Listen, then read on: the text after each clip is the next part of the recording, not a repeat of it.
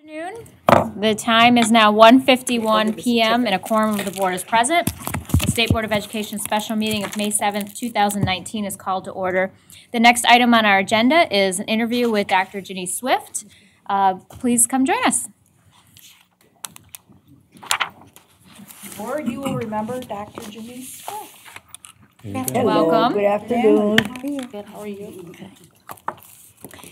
So we have about an hour and a half, and as you know, we have about 14 questions that you should have received ahead of time. Yes. We'll run through the questions. There will be no follow-up questions during that period. However, at the end, we would like to leave some time so that if any board members have questions, we can ask them. And the way that they will do that is they will write them down on a note card, hand them to Marilyn, and at the end, we'll go through as many of the questions as we can. Okay. Hopefully, so far time allotting, we've been able to get through all of our follow-up questions as well. So, and I will periodically, like last time, give you an update on where we are with time. So with that, we'll jump right in. And here's your first question. According to the nation's report card, Michigan continues to lag behind other states. What changes must the state make to reverse this trend and compete with states such as Massachusetts? How can this be accomplished in a local control state such as Michigan? Thank you. Well, it's great to be here today. Thank you for having me. Certainly, we're at a crossroads in Michigan, as we've talked about quite a bit, and it is time for effective change. And there are several cornerstones that I think should be characteristic of a plan moving forward. First of all, that we would expand access for 3- and 4-year-old early childhood education across the state and do that vigorously. Also added in with that would be expanded enrollment into young fives. We can't underestimate the power of that early childhood on-ramp and a quality early childhood experience. On the other end of the spectrum, plugging into to career pathways programs so that we are directly connected with business and with developing those skills and competencies that students need really increases student engagement and is a powerful tool to increase our business and community partnerships. In between that early childhood and the career pathway experience, fundamental to our change must be a focus on quality instruction every day in every classroom, alongside real high quality programming that engages students, excites teachers, and sparks improvement. I would be remiss if I didn't add in, of course, doing explicit work around attracting and retaining high quality teachers in Michigan and ensuring that the teaching profession is elevated and that our teachers are supported and well-trained, highly esteemed, and appropriately compensated. So we've got work to do there. The fifth area I would highlight is a real need for getting our funding right. We appreciate, as I shared last time, the steps that the governor has taken with the weighted funding approach, because we know it costs more to educate some students than others. It costs more in some areas of the state than in others. So getting funding right so that we can do all of those other areas is key and critical to moving the state forward. Good afternoon. Good afternoon. What have you done in your current or prior roles to close achievement gaps? As Michigan State Superintendent, what policies would you recommend implementing that will help close these gaps? Again, keeping in mind Michigan is a local control state. So closing achievement disparities is the heart of the work we do. And I would share that in every role, from classroom teacher to superintendent, I've been able to work and have direct impact on increasing opportunities for all students and improving performance outcomes for students. So I'll share 2 or 3 examples. Last time I shared a little bit about math achievement in a middle school where I was fortunate to get to be the principal. I'd like to focus in this time a little bit more on our intentional work to reduce disparities around out-of-school suspension. And the reason I want to spend a little time on that is because I feel like it strikes at the heart of our work to recognize, we understand that as educators, we must recognize our own role in fostering and perpetuating inequalities that impact students. And we've done that with regard to out-of-school suspension. We recognize the data that shows very clearly over decades that if students are suspended in middle school or high school, they're 3 times more likely to engage with law enforcement in that year following their suspension. So we began a conversation. We've sustained that conversation over 7 years in our work to recognize our own role in perpetuating systems that have bias and to unpack that bias and get at fundamental changes. So we've done that through working on relationships between students and teachers and leaders and parents and community members. We've used a big effort around restorative practice in and beyond the classroom so that we are moving ourselves away from that pushing out of students to keeping students inside our tent and working on relationships. So over the years, we've demonstrated and held on to a 48%, almost by half the reduction at middle school. And our reduction in out-of-school suspension rates at high school is more than 2/3, 67% reduction. It's one thing to get to that point. It's another thing to sustain it over time. When we're able to sustain it in an organization, that says to me that our behaviors are changing and that our attitudes are changing, and hopefully that the very DNA of the organization is changing so that we're able to do a better job for students. A second example would like to touch on is more a systems design where we very intentionally put high quality programming into our neediest neighborhoods and communities across the city. So when our community asked for International Baccalaureate, it was the #1 request across 80-some meetings that I had initially in the fall of 2013. So it was clear that the community wanted the programming. When we looked at where to place that in the city, we placed it right in to our neediest community and our neediest area according to demographics. And for example, International Baccalaureate at Little Mitchell Elementary.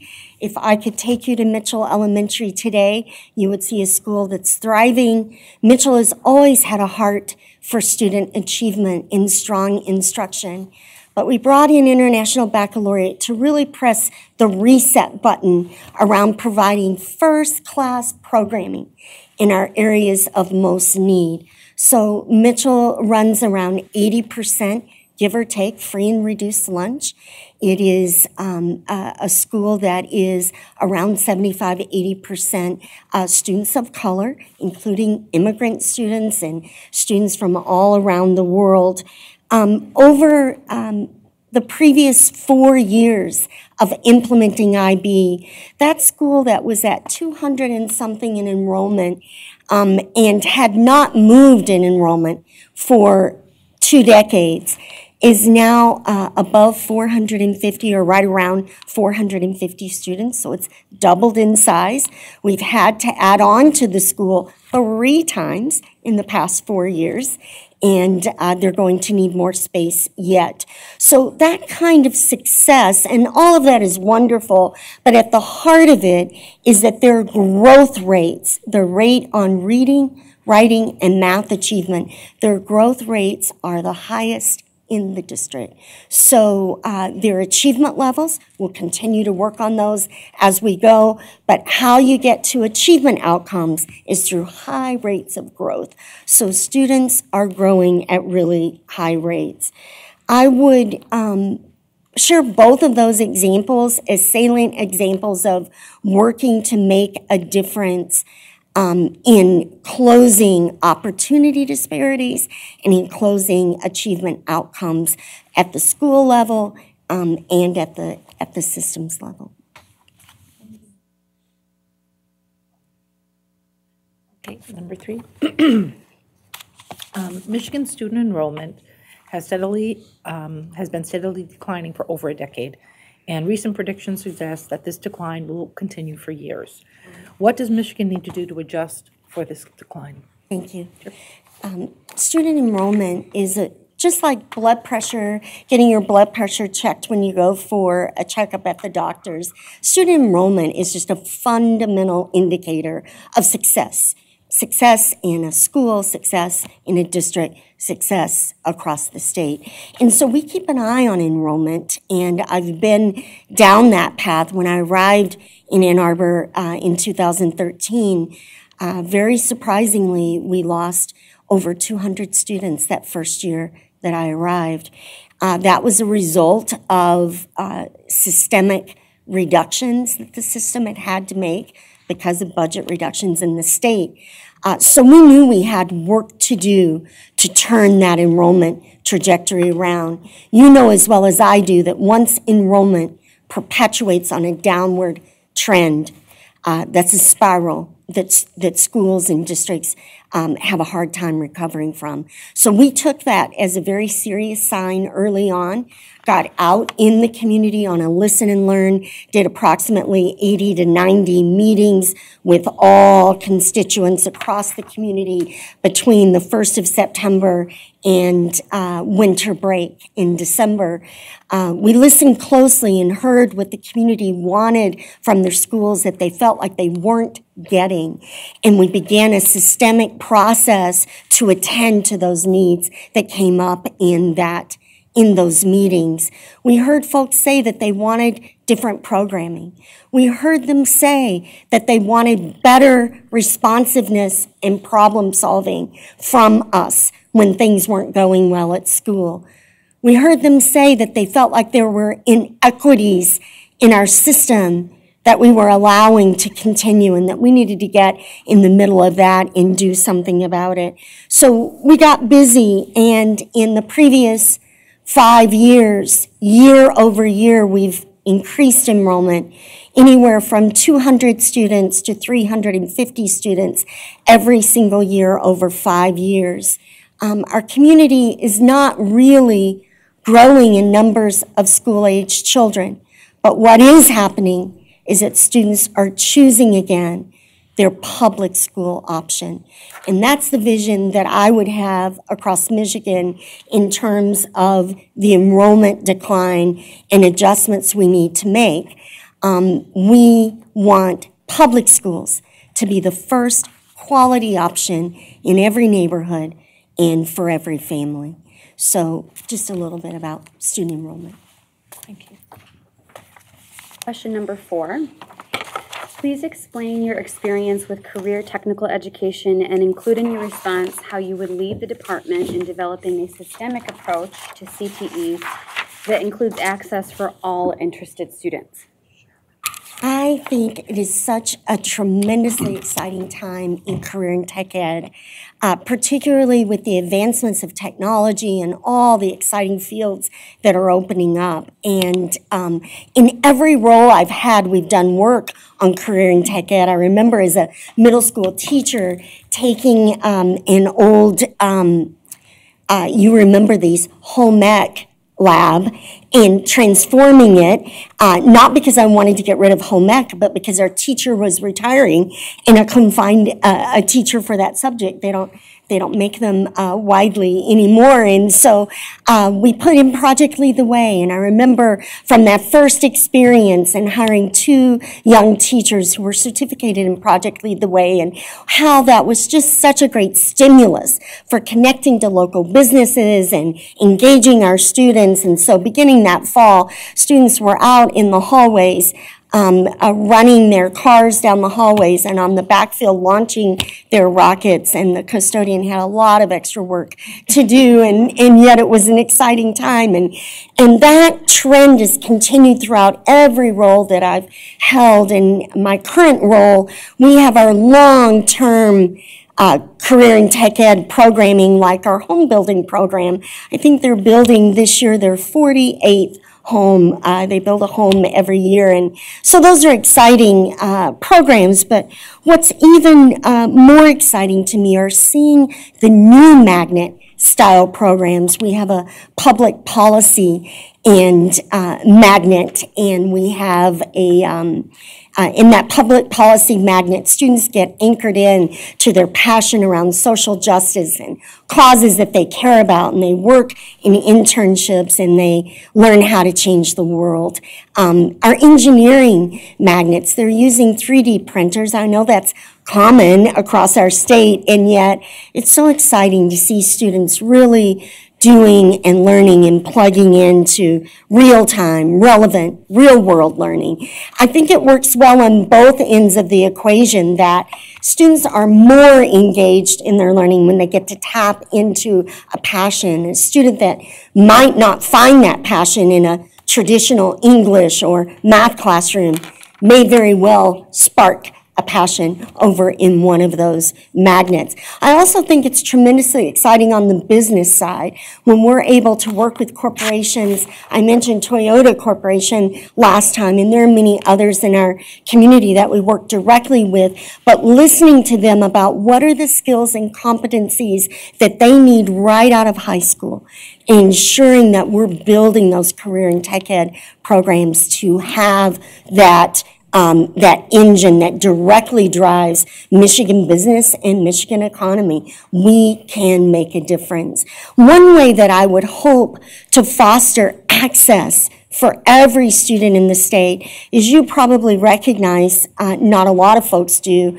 that there are 20 ISDs where there is no tech ed funding. I happen to live and work in one of those. And so in a way where we might partner and network with community college programming. And that's what we're really tapping into now, because that is both a quality model and it's a cost-efficient model. For example, Washtenaw Community College is just very near our high schools, and they offer quality career tech programs that we can move our students toward, get them into in that 11th and 12th grade year, and we're working on deepening those partnerships. Just as an example of the quality that's there, you may not have heard Washtenaw Community College named a National Center of Excellence in Nursing in 2018. And so just one example of many where we don't necessarily in public school have to build it from scratch. We can plug into partners, and that would be something that I would hope to bring. At the end of the day, career and tech ed programming, we see that students will enter their careers, and most of them will stair step into a career over a lifetime. And we recognize that career and tech ed provides a tremendous pathway for doing that sort of thing. Thank you. What, if any, changes would you recommend to Michigan's school choice policies? How would you lead the department and work with the legislature to make certain that all schools in Michigan that are supported by public taxes are held to the same transparency and accountability requirements? Thank you for that question. School choice is a topic that I have a lot of thoughts about. The first thought is first things first. And I believe that is that we need to do our work, all of us, across the state to ensure that the first top quality choice for every child and every family is their neighborhood school. I think that's fundamental and has to come first. That being said, though, we know that families are accustomed to having choice about almost everything in their lives and everything about their child. And so we recognize that families want choices in where and how and in what sort of programs their children are educated.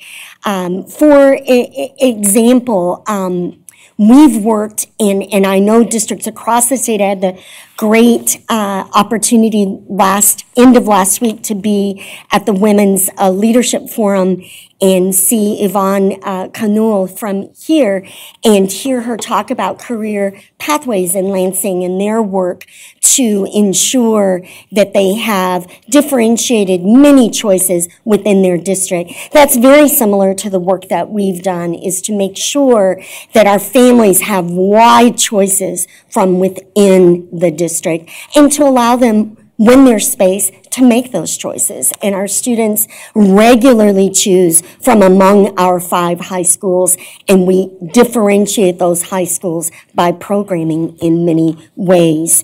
So we understand that idea of competition, and we don't resist that idea at all. We want to work hard so that the public school choice is the best choice, and so that students aren't being forced into choices because the public school choice is not quite as robust as it should be. The truth is, and I feel strongly about this, parents of means have always had choice in where their children are educated because they were able to choose a neighborhood and buy a home in order to get into what were considered the best schools. Our work has been to turn that whole idea on its ear by ensuring that we're putting top quality programming into what may be considered the neediest of neighborhoods. I'm not sure that everyone realizes that 1 in 4 of our Michigan students, according to the most recent data that I've seen, 1 in 4 of our Michigan students currently choose a school other than their neighborhood school. And about 15% of Michigan students cross district boundaries to attend their school of choice every day. So I think that as we think about schools of choice, this is a phenomena that's with us, regardless of personal opinions about it. If I had a magic wand to leverage accountability and transparency, I would hope that all schools could report and be overseen and be authorized by their local district, whether that's the local district or the ISD. This idea is not so far-fetched. I came from a state where all schools were authorized and overseen by the local district. And in that pattern, it was very natural then when we reported our public school data to report all of the data on schools in the same way. It just felt a lot better in terms of accountability and transparency.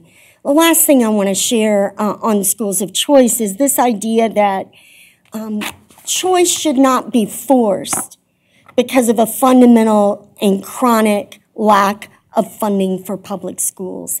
And I think at some points, and I'm just being frank with you all today, and I think that at some points along our journey, we've tried to use choice as a substitute for appropriate and adequate funding and support for schools. And I just want to be clear that choice doesn't solve a chronic underfunding or undersupport of our public schools in the state, and I feel like that's an important point that's worth considering. So I appreciate the opportunity to speak on school choice today. Thank you. Thank you. Number 6. The Michigan legislature passed a 3rd grade reading bill which includes retaining students who failed to adequately pass a standardized test. What are your thoughts on this law? And how can the Michigan Department of Education assist local districts with the impact of this law? Thank you. We are in the midst of a literacy crisis in Michigan. We know that. We know the data. It's worth noting that this is my second time to implement third grade reading law because 4 years before I left Colorado, we had a very similar law enacted there. So when this law came down, I felt like it was deja vu all over again, and yet I was hoping to get some things right. I will note distinct differences in the implementation of very similar laws was that my first time in doing that, there was a lot more fundamental support for training of teachers, interventionists to help with reading, literacy materials. So I do, whenever I get a chance with our legislators, offer that comparison, is that we all believe in the importance of every child reading by third grade, and yet in order for that to happen, we know that work begins in the very earliest days of life, and that reading by third grade is an early endeavor. Mel Duke, as you know, a reading researcher and expert out of the University of Michigan, has termed our crisis in early literacy a public health crisis. And I think that that is a very appropriate way to characterize it. When we think about, and regardless of which year of NAEP you're looking at, it's 40-something is where we fall in the country in terms of where our fourth graders are reading. And if you look at our MSIP data, as you well know, fewer than 50% of our third graders reading at grade level. The reason it's a public health and a public crisis in Michigan is we know that when students fall behind in their early literacy, it is very challenging for them to get caught up, and they fall exponentially behind in the learning that's supposed to occur at very rapid rates, third, fourth, and fifth, because of an inability to access text at grade level. It profoundly impacts all of their development. You know that students not reading on grade level are 4 times more likely to not graduate from high school. That's just simply the fact behind it. Conversely, as literacy rates go up, they're a real economic driver in a community. We have research, you've seen it, that supports that as literacy rates go up, wages in a community goes up. The economic indicators in a community and across the state will improve.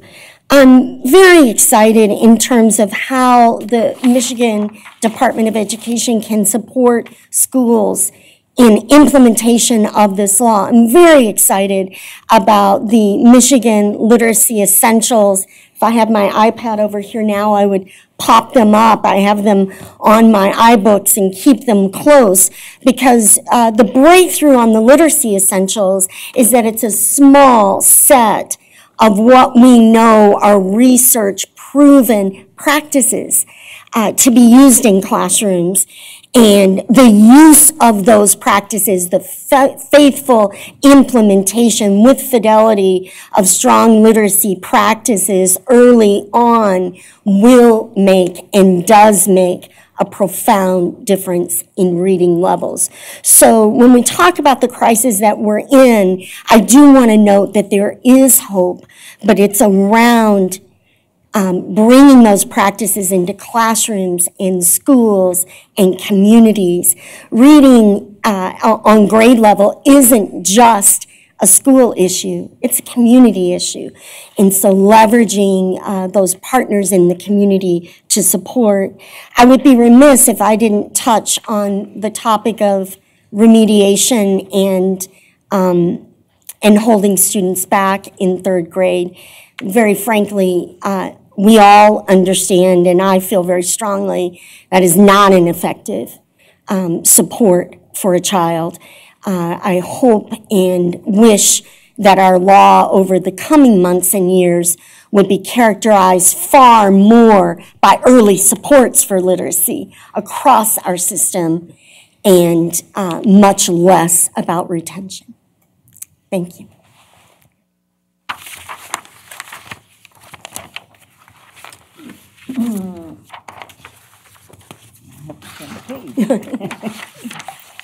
Okay, we're number 7. We continue to hear from districts that they struggle to find the certified teachers to hire for existing vacancies. If you are hired as the next state superintendent, what actionable, I'm going to repeat that, what actionable steps would you take to increase teacher attraction and improve teacher retention in Michigan? Thank you. A quality teacher in front of a child on every day of school is the #1 strategy for positively impacting student achievement, for making all the difference in closing disparities and gaps in opportunities and in outcomes for our students. I believe that teaching is the #1 profession. My colleague, Dean Moji from the University of Michigan School of Ed says it this way: teaching is the #1 profession that enables all other professions. And yet, when we think about, we just finished our recruitment efforts. We're not finished, we're never finished, but we just finished our tour of recruitment, and almost without exception, smaller classes graduating in every one of those higher ed institutions, and we visit many, many of them. So we know we've got a problem with an aging workforce and with not enough teachers to go around, and particularly not enough quality teachers. So fundamental steps that I would take. I was very interested to read recently a survey, and I understand we're in progress on one in Michigan as well, but a survey of teachers saying, what could we do to retain you in the profession? And I loved hearing some, and this one was out of Colorado, there are many out there. I loved #1, which was to reduce the costs of becoming a teacher and the barriers in the process to becoming a teacher. So we're having those conversations in our community and with the School of Education in our local university about how to reduce the impact of student loan forgiveness, sponsoring students in the School of Ed who are in need to ensure that we're removing barriers. Another idea I saw coming directly from teachers is that teachers need more support in the classroom. Supports like quality paraprofessionals to support them with the challenges that they experience in the classroom. Opportunities for career advancement, whether that's learning a new program, getting a training that they're excited about. We owe our teachers that ability to be highly trained and to feel that they're developing their profession over the course of their career. An interesting piece that I saw in that survey was that they wanted to have positive school culture and competent school leadership, so that teaching in their school was a better experience for them on a day-to-day basis. And I recognize that and identify with that. And then we all, I believe, know that strong need to do a better job of preparing our teachers pre-service for the realities and the challenges that they will face in the classroom, because we're losing some teachers because they don't feel adequately prepared. An example of that is their preparation around meeting the needs of special needs students. There many times will have one course or maybe 2 courses in that area, so they're not well prepared. And by and large, certainly, we need to work on that. We've been working like districts across the state, Grand Rapids, and others, to develop a Grow Your Own teacher program, and we have two pathways on that. One, probably the one you're more familiar with, is working with our high school students to find those who have an attraction and a passion to teaching and getting them into teacher cadet programs. We're partnering now with Washtenaw, with the University of Michigan, with Eastern in early conversations about moving our students right from their high school experience into a teacher ed prep program and supporting them through that process. A lesser known pathway of Grow Your Own that I'm tremendously excited about is growing our own from within our organization among folks who work in other roles. So our paraprofessionals, our office professionals. What I love about growing teachers from within all of our employee ranks is they're already in our community. They know us, they know our children. They're already working in the schools. They obviously have a commitment to schools and to children. And I want to give a shout out to Sharonda Jones, who is teaching right now today, 3rd grade at Hazley Elementary School. And she is the first graduate in our Grow Your Own from our parapro and other ranks. And she just got her job about a month ago, and she's teaching 3rd grade. And Sharonda was an office professional in a middle school for many years and decided she wanted to deepen and move her commitment into the teaching ranks. What we know about representatives in all of our job areas apart from teachers, by and large, they better represent the demographics of our students. They are deeply committed to students, and if we can support them and move them over, what we're finding is it's perhaps supporting them through their student teaching experience. It's helping them to make those arrangements. It's not where the Grow Your Own from Teacher Cadets is so exciting. That's a 5-year, 6-year process. What I love about working with paraeducators and office professionals, and recently had contact from someone who works in our athletic department. What I love about those folks is their path sometimes is not very long. It's just that they need a little support to make those connections. I'm very interested in a national board certification pathways for teachers and supporting them in that way. There are many states that support that at the state level, and I would love to be able to do that. And I guess the last thing I want to share about attracting and retaining talent into our teaching force is all that we've talked about today moves us toward that goal of being able to have a supply in a chain of strong folks, and that is making P-12 education in Michigan a winning proposition. It's hard to recruit from beyond the state when you're ranked low in the country. And so I feel like all of this works together, and a rising tide, really will lift that opportunity to attract and retain teachers. Thank you. The revolving door of education reform seems to be a constant in Michigan. These ongoing reforms change the education targets and directions for our schools, districts, and Department of Education, as well as impede our ability to create continuity of focus, efforts, and actions. What role do you see the state superintendent taking to stop this churning of change? Thank you for that question. I really appreciate that you all are giving this thought. We need consistency and constancy in our game plan for P-12 education in Michigan. We are all hungry for that. We cannot expect teachers and districts and schools and leaders to be able to continue their progress when they're in a tsunami of education reforms. So I feel like the role of the superintendent, the state superintendent, is to provide leadership in that endeavor and to support educators and support the legislature and the governor and the state board in articulating a vision that we can all anchor into and stay with. I loved that Launch Michigan. You all are familiar with that endeavor. I loved some of the things they offered on this topic.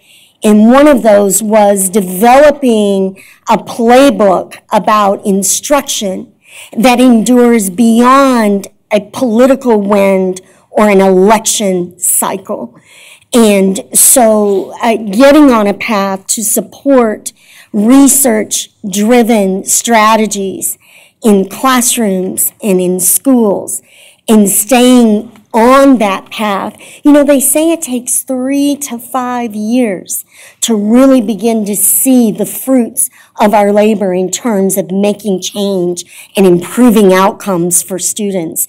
So we need to anchor into research-based strategies, stay the course on that, and I believe the state superintendent's job is to elevate public awareness around the program and the plan that's in place and to rally all stakeholders around that, reminding folks of where we are in the process, the improvements that we're seeing along the way, and areas where we've not seen improvements and we need to make adjustments.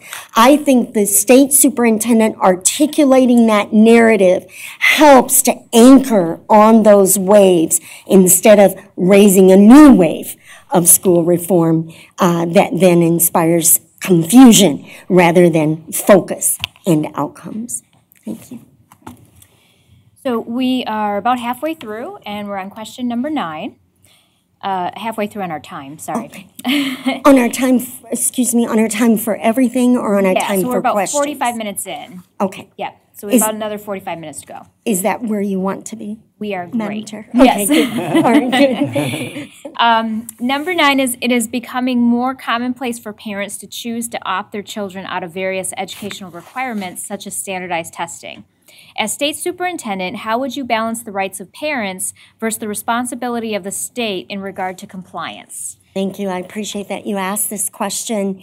I love your example of assessments, and I would see you and raise you one with the example recently of vaccinations, just another example where we're in the position of balancing a parent who wants to do the very best for their own child and the responsibility that we have to ensure that we're running a system that supports all students. I have found that clearly stating a strong rationale behind the need that we have, whether that's for assessments and you don't think they're, that you want your child to have them, or whether that's around vaccinations or there are other topics certainly, but stating and clarifying a strong rationale. And I don't mean that we have not done that. We certainly have. But it is also important to repeat that rationale, to listen to what the concerns are, and ensure that we're attending to those concerns. So you will see that we often, like many districts across the state, will use frequently asked question documents. We'll use partners from the community who will speak from an expert role to say, yep, this is the right rationale, this is the right approach to take. It is, I will point out, and you all are aware of this, I'm sure, it is fundamentally easier to state a rationale when we have strong programming in place. So I'll give you an example. I found that it was so much easier to state a rationale around assessment with PSAT than it had been with IMSTEP. Just the honest truth, because I could state that rationale to parents that this will give you a national metric. So you can see how you're doing against the cousins in New York or wherever. And this will also give you, what I love about that our ability now is it will give you a year-over-year indicator of where your child is moving toward the goal that's SAT coming up. I love that it's connected in with Khan Academy and that students are able to get a personalized profile to attend to their areas of need. I won't comment on my age, but in my day, you had to buy the whole book and work through all the questions, and some folks are too young to remember those days, but I love the Khan Academy approach because here are the areas where you need help and you can plug into that immediately. So stating that rationale, whenever possible at the state level and at the local level, making sure that that rationale is as strong as it can be, and doing our part as a state to make sure that our system is well aligned so that our rationale is strong and secure. I find that parents, by and large, are reasonable people who want the best for their child. And if we can state that rationale in a way that makes sense, we're going to get 95%, and that's a good day. Thank you. The next question. Please discuss your experience in implementing technology in the classroom and at the school or district level. What are the advantages and disadvantages of using technology for teaching and learning? What about for taking standardized tests? Thank you. I appreciate you asking the question about technology. When I first started teaching, we were and ever since then, the 3 decades, we've been implementing technology this whole time. And I flashed back to an early time in my teaching career where we were just starting to do gradebook and a few essential functions through technology. And I remember in those days, we would put the information in and then get up and go make a sandwich or take a break or take a walk, because that's how long it would take to get our grades averaged or whatever and come back and pick it up. And I flash forward to now where a child sits for NWEA and immediately you walk them from the library back to the classroom and immediately that child's data is available on an intelligent assessment. How awesome is that in terms of meeting a child's needs and being able to group students and being able, of course, there's nothing better than the eyes and the oversight of a master teacher, but being able to have all of that assessment work just instantly done so that you can leverage that along with the teacher. The one thing we believe strongly about technology is that technology must be used in the classroom in support of teaching and learning, not as a substitute for quality teaching and learning.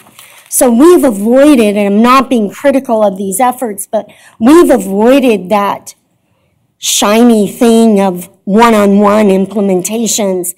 We avoided that because we feel like technology comes second in a thoughtful lesson plan delivered by a quality teacher. And certainly technology can be magic. It can increase student engagement.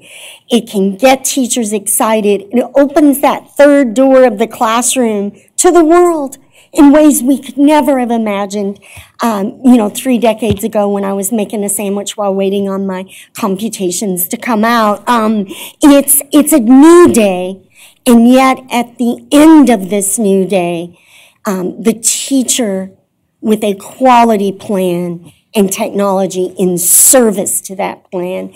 I think taking assessments on tech-based devices is the reality of our world, and I think it is our job to prepare children for that reality.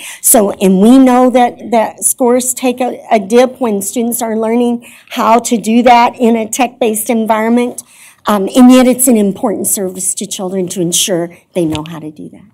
Thank you. Question 11, it's actually 3 questions in one. Yes. Michigan is one of the few states that supports special needs students from birth to age 26 and is also challenged with inadequate resources from federal and state governments to maintain current programs and meet the increasing needs of students identified with disabilities. How would you lead the department in making certain these children and young adults receive the services they require and have better opportunities once they leave the public education system? That's one question. What should the department's role be in improving special ed, the special education complaint due process procedures? And with that thought, what would you, or would you support reinstating a parent's right to appeal a decision made by MDE's Office of Special Education? Why or why not? Do you want me to, you got them all? I do, thanks. Okay. I appreciate having had them, thank you. I've always been tremendously proud that Michigan provides education for special needs students from 0 to 26. I think that is a very big deal, and I'm very proud of that. I feel like it is the best way to ensure that our students get that bridge over into a life situation, and going through 26 makes all the difference, particularly for our most impacted students. I believe we have a role in improving our outcomes in special education, and there are 5 areas where I would drill in. And I don't mean in my answer to pretend that other bright people aren't already looking at this, but I'm just sharing with you it's where I would start in conversation. And the first one is, how well are we ensuring that when there is a need, we have processes in place so that students get attention early, that process goes smoothly for identification or not, and getting those supports in place. We too often hear horror stories, as you do and I do, about that process not always going as it should. The second area that I would want to drill into is what quality interventions and supports do we have in our toolbox to meet the needs of students. Far too often we're at that IEP table or at a problem-solving table, and we know the need that the student has, but we may not have a full set of tools to make sure that the right intervention is in place. So that's a second area. A third area is to ensure that those supports and services and for students are delivered consistently without interruption. That they're not missing speech because we're short of speech language pathologists. Those kinds of things simply must not happen. So keeping an eye on that metric of, are those prescribed supports being delivered consistently? You and I know that the areas where they are most likely to have a gap are areas impacted by poverty, impacted by teacher and professional shortages, and those are the very students who need them, and we want to make sure they get them. The fourth area is, how closely are we monitoring the outcomes of supports and interventions and what we're doing for students as a part of their plan. A plan for a child should not be, as we all know, a life sentence. If we're not getting the results in a prescribed amount of time, we need to bring folks back to the table and make adjustments. Whether those adjustments are in the level of intensity, the frequency with which we provide the support, or the kind of support we provide, we need to get back to the table as often as possible. The fifth area that I would want to scrutinize, and it leads over to question number 2, is when any of those steps, 1 through 4, gets disrupted or isn't going quite right, whether that's at the school level, at the district level, at the state level, what are our effective problem-solving processes to get into that and get it fixed? And then that leads into question 2 and the department's role in improving the complaint and due process procedures. And we know that we must make improvements. You all have heard that as a pattern, and I appreciate that that is a pattern. We've got to get in and analyze where are the gaps in process occurring and to close those gaps in the process. I almost brought with me today, but it weighs too much. We're just getting ready to publish the results of a similar problem-solving process with special education in our district, coming out of the exact same questions. And we've been on this with both an external evaluator, which has been very helpful, and with a deep dive internally. We've surveyed parents, we've done focus groups and surveys with staff, with general ed staff, with special ed staff, with principals and leaders, and we are getting the results of an analysis now. And I will share with you, just from having just gone through the process, and now we're preparing to deploy an action plan, which is such an exciting day. What I will share with you is there were not surprises in what everyone said. There were small surprises, but no big surprises. But what we found was that the elephant of the provision of special needs in our district, in our system, each person maybe had their hand on a different part of the elephant. And what I appreciate about a comprehensive look and analysis is we now can see the elephant and begin then to make systemic changes. The last question, in supporting a parent's right to appeal a decision, I would certainly want to review what are the remedies in place from the very first day when a parent says, I'm not sure it's going perfectly with the supports that are being provided for my child, and I have some questions or concerns about those.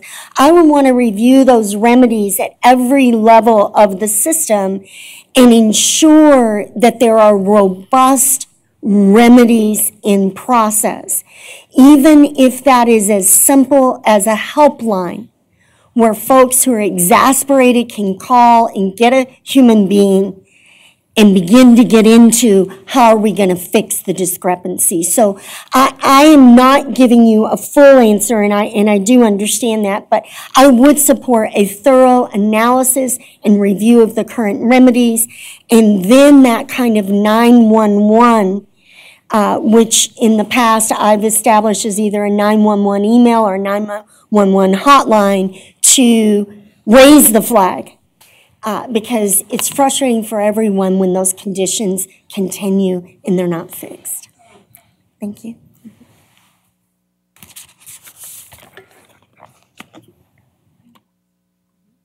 Question 12.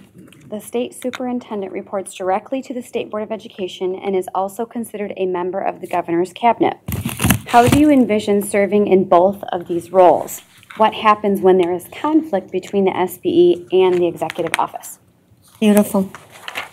I shared that I had the opportunity to be with 100 women leaders from across Michigan at the end of the week last week, and one of the delights of those 2 days together with female leaders was getting to get back into the Gallup Clifton StrengthsFinder research. I bet some of you are familiar with it.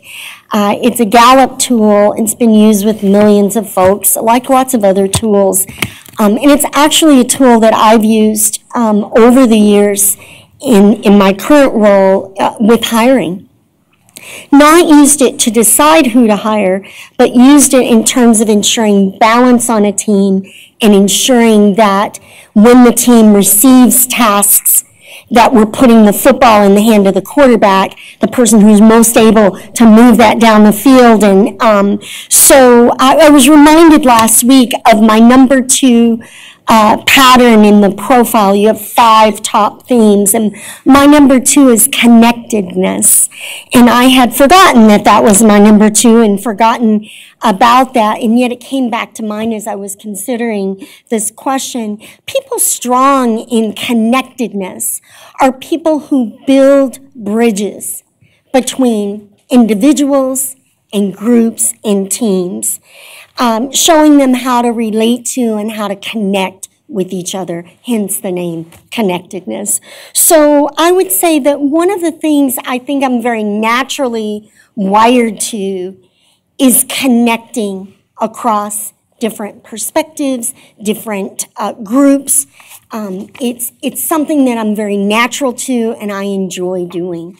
So I find that that place of serving on the governor's cabinet and serving in service with and to the State Board of Education would really be a nexus for me, a place to connect the work in a way that's powerful and that matters. That doesn't mean that it's all happy and people agree.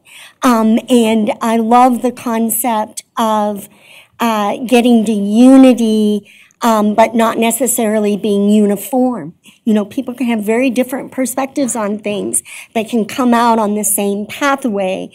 And so I would see my strengths in doing that around communication.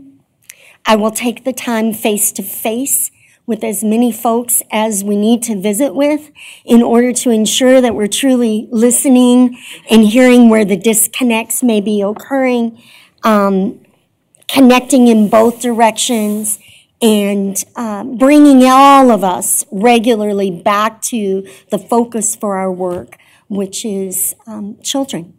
And I feel like that clarifies a lot of the confusion that can occur on most days. So, thank you.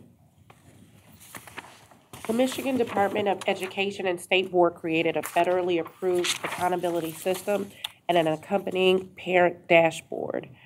During the 2018 lame duck session, the legislature passed a second accountability system, referred to as A through F, which will result in the state having two separate and at times contradictory accountability systems. What are your thoughts on these systems? How would you plan to implement the A through F system? Should the A through F system replace the current federally approved accountability plan? Thank you for that question. The Chinese proverb, some call it a Chinese curse, goes like this: may you live in interesting times. And I would say when it comes to dual, and in some days I feel, and you feel probably that it's dueling, accountability systems is certainly an interesting time. And I do understand the ease of shorthand in using an A through F metric. I understand that that is a natural way to think about classes and grades in schools. And yet what I worry about is that, as you know, and we understand in our work, schools are much more complicated than a single grade or a single one metric.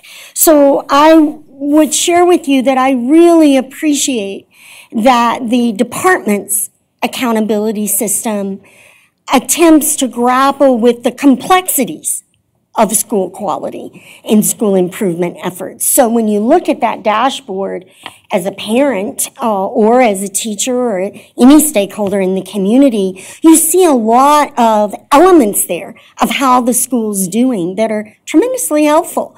How are the effectiveness ratings of the teachers? What is the fiscal responsibility of the school system that I'm looking at? What are the student, one thing I hear a lot about from parents, what are the student-teacher ratios like in this system? So I do understand that there is this sometimes a need, and it's swept the country to just say, I have an A school or I have a B school. But I also understand that schools are much more complex than one metric. What we know about school quality and perspectives of parents and neighborhoods and communities is that folks, almost without exception, and you know this, love their own school. And don't always have a great deal of confidence in schools in general. And so getting at school accountability is an important endeavor that we're in the midst of. And I guess what I would commit to, I would be concerned because the current accountability system that the department has authored is the one that's been approved as a part of our ESSA authorization and application and process. I would be concerned to replace that, that federally approved plan. But I do understand the desires of folks to have a quick, shorthand, is it a good place for my child answer. And I would just share that I think the work ahead will lie in navigating, it's easy for me to say and it will be difficult to accomplish, but navigating the federal system and navigating the state system as we proceed on this path of dual accountability systems. And my goal would be to work very hard to achieve some clarity in how these things will interplay, to reduce confusion that folks naturally feel. I get some shortness of breath when I think about two accountability systems. So it would be on us to do our very best to reduce that level of concern, to achieve some kind of coherence and avoid confusion while working through. This is the state of our reality, and we're going to have to work through it. I have the courage to work through that. I don't have a magic wand or a magic solution. Thank you. Thank you. So we have one additional question, but in the meantime, while we are you are answering this question, Marilyn will go around and collect any postcards with questions that anyone has. Sure. And so your last question is, why should we hire you to be Michigan's next state superintendent? Thank you. Well, I think reason number one for hiring me as the next state superintendent for Michigan is about plugging in immediately to the Michigan Department of Education team to ensure and support and enhance the team that's in place. We all know that we can't be confident of accomplishing the external work until we've done the internal work. So I think job number one is to get in, fall in among the team. I've had the great opportunity to enhance every team I've been a part of. I am a connector on the team. I believe there are smart people in the room already, and that it's the job of the team lead to open up those possibilities, to support talented individuals, to find their areas of strength and engage those areas of strength very strategically on the most challenging obstacles that we face. So job number one would be about connecting with team, building and developing team for high levels of internal performance and external outcomes. I would also set out that a reason to choose me is around an entry posture of listening and learning. Covey calls that habit number 5, and he says that most people listen for the purpose of replying. And habit number 5 is about listening with the goal of understanding. Because if we can achieve real significant understanding across our stakeholders about our current state of Michigan schools, our desired state, and the steps we need to take to move in that direction, we're much more likely to achieve our goals together. So a listen and learn entry posture is an area I want to point to. I would also point out that I bring a perspective as a Michigan superintendent from being inside the state, but also bring a perspective from beyond the state of Michigan, which I believe is helpful. In my previous district leadership role, I worked in a city where the internal part of the city was anchored by historic liberal arts college, Colorado College, and the U.S. Olympic Training Center.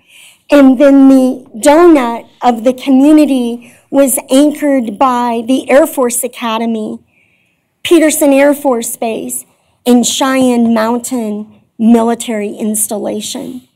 In that community, a tremendous opportunity over my 15 years there to work with folks from all across the spectrum of attitudes and beliefs about everything. I learned during those years and during my Ann Arbor years that our decisions are more durable and our work is more sustainable when it's the result of a meaningful conversation from folks all along the spectrum. We get to strong decisions.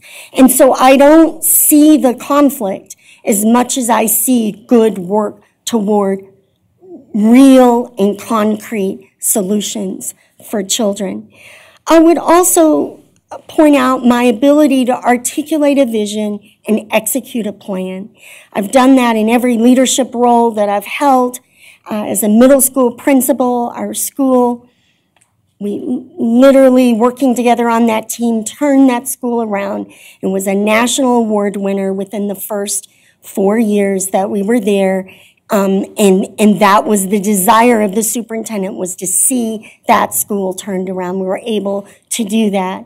In Ann Arbor, make no mistake, folks have opinions about Ann Arbor, but make no mistake, when I went there, our fund equity was at $8 million. The first day on duty, I'll never forget my secretary meeting me out at a school and saying, you need to sign these papers. They were papers to borrow to make payroll in October. And I'm sorry to get emotional, but it was just an indicator of where we were in our system. Today, our fund equity is $18 million.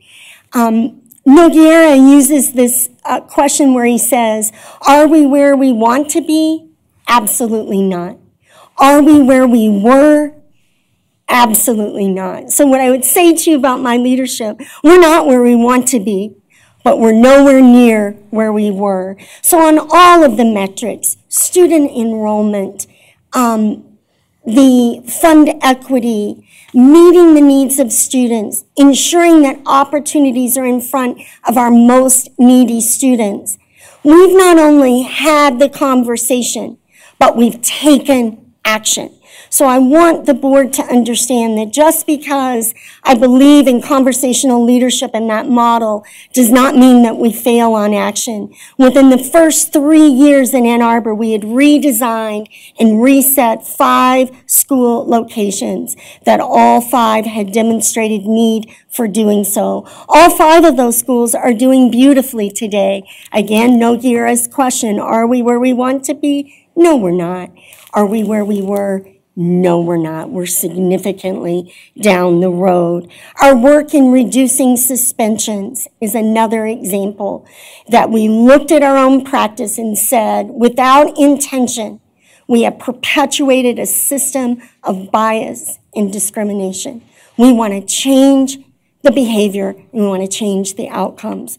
So the other thing I would point to is there are significant issues in the state now that need to be attended to with regard to P-12 education. We're all very much aware of that. I have the courage, and I've demonstrated the courage to do the hard work. Nobody's a solo act. I've never done that alone. I've always done that in the company of a really strong team. And that's how it would get done if you choose me. But I won't ignore daunting challenges. I will take them on head on, and we will work our way through them. I think that in our inner cities, Detroit and Flint, in our small rural districts and other small districts that have tremendous challenges that it's just almost impossible to overcome. and across our state, from Marquette to Monroe, I believe people are hungry for leadership and for a vision. And I believe that people are ready to have the conversation about student achievement, about this moment in Michigan, about making education what we know it can be for every child on every day. Obama said it this way: change will not come if we wait for some other person or some other time. We are the ones we've been waiting for. We are the change that we seek. I know, State Board of Education, that you believe you are the change. I just want to acknowledge and respect and honor that you've gone through this very public and I know challenging process, and you've done it admirably. And I believe we are the change that we seek. No one's coming to save us. It's our job to get busy and do this work. And yet I believe that together we can make that difference in Michigan. I hope that I haven't gone on too long, and I appreciate the opportunity to share with you today. So now it's like lightning round, right? Yeah, okay. We just have a few questions. Okay, good. And we have about at least 10 minutes left, so we should have plenty of time. Okay, great. So the first question is, creativity is expected to be even more important in the future. Mm-hmm. How can our education system, as Youngjo says, kill creativity less successfully? Yes. I love the way that was asked. So I think that we absolutely, if we're not careful with traditional methods, can knock the love of learning completely out of a child. And we don't intend to, but it sometimes is an unintentional outcome of students being in our system. I'm very excited about project-based learning and see that all across schools, all across the state, making learning meaningful, making it authentic, where students aren't solving a problem for an audience of one, the teacher, but they're solving a problem in their community, in their neighborhood. That is a tremendous move. And you know what? It's not just the students who get more creative. I see educators becoming much more creative once we unleash them to be able to teach and learn in different ways. So that would be great. Second question. So, as you know, the board has heard some feedback and concerns about Ann Arbor and its handling of Title IX issues. Would you like to address those issues? I appreciate you giving us the opportunity to address these issues, because certainly when things are on social media and out in the media, perceptions and facts can get distorted. I'm not saying through anyone's intention, but it just happens. In the Ann Arbor Public Schools, we take the matter of sexual assault, sexual misconduct extremely seriously. We absolutely begin, as our counselors will say without exception, and all of our team believes, we begin by believing the student. We begin by hearing the student. We begin by believing the student. And we are fundamentally, vigilantly focused on protecting our students. And when I reference protecting our students, I'm thinking about three areas. First of all, ensuring that they are safe and not at risk of being harmed. So if adjustments need to be made within the school setting, even the use of emergency removal, which we regularly use, we will do so in order to ensure that a student is safe. Secondly, we work vigilantly to protect the rights of students so that the student gets to choose when and how and if they share their story. And our counselors will share with you, if they were here with me today, we have as an organizational and systemic behavior that the student gets that right, has that right, and all of the students involved have that right. That being said, all of us are mandatory reporters. And so we, without exception, when we are aware, will always report. We report to CPS immediately, and we report to our Ann Arbor Police Department or whatever law enforcement agency is appropriate. We have 2 schools that are actually outside the city. The third area where we vigilantly work to support our students is with their privacy, because students are entitled to the rights of privacy. So talking about a situation in public in a way that might reveal the identity of students is not, we will not have that practice. It is a sloppy practice. We will not participate in that way. So at the end of the day, I'm proud to say, and we vigilantly monitor, that we follow all of the guidelines and the laws to protect and ensure that our students are safe every day at school and to ensure that they remain safe.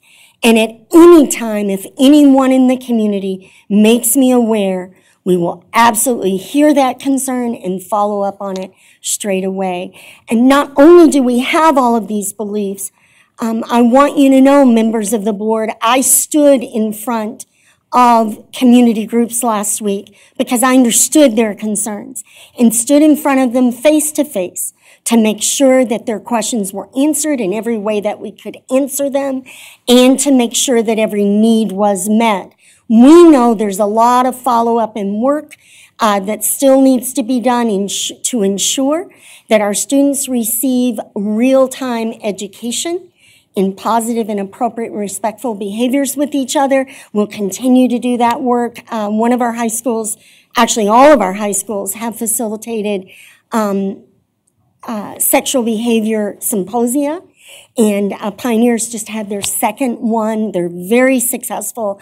Our partners come in from the community. I feel like we're doing the right work, and I appreciate the opportunity. Thank you. How does the department support quality teachers when some district teachers are forced to abort what they know is quality teaching in order to focus on teaching to the test in order to remain open? So thank you. That concern about having to teach to the test, I hope, is being diminished through our new set of standards, because what we know is that our Michigan State standards require significant more cognitive lift. We refer to it as depth of knowledge at every level, beginning from kindergarten all the way through. So I hope that as our units and our studies are aligned directly to standards, that it no longer feels like we're having to let go of things to teach to the test. Because the test that is standards-based and the learning that is standards-based should be very directly connected along the same exact dynamics, the same components.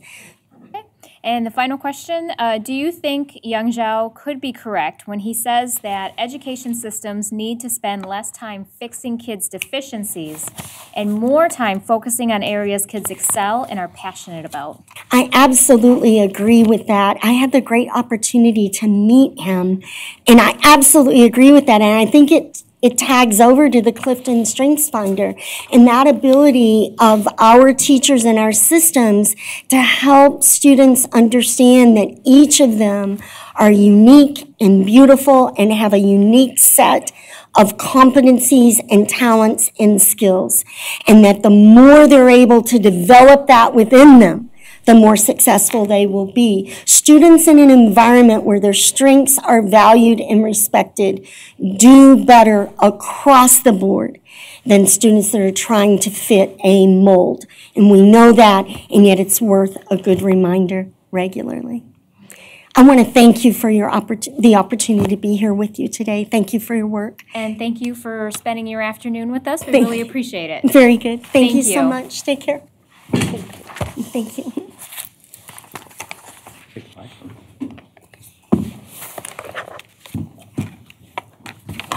Thank you, Tom. I appreciate it. We did that for others.